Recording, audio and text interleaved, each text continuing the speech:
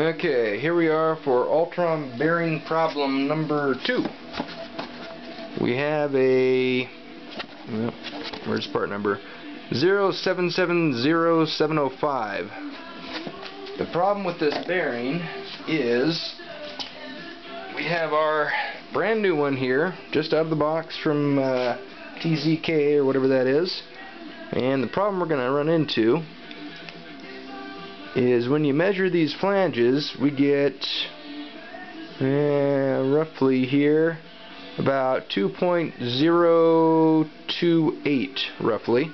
Okay, 2.028 for the new bearing, and we have our worn factory bearing that's kind of old and rubber's falling off, but it still was working sorta kinda.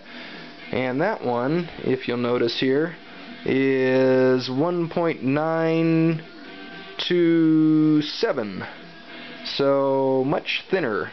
And the problem we're having, and this is the second time this has happened, is when you put the factory bearing on the drive shaft, cinch it down with the companion flange shaft, it turns just fine. Well, you have the thicker one, you put it on there, you do the same thing, it binds up because this, with the little rubber piece on it, just jams against the housing.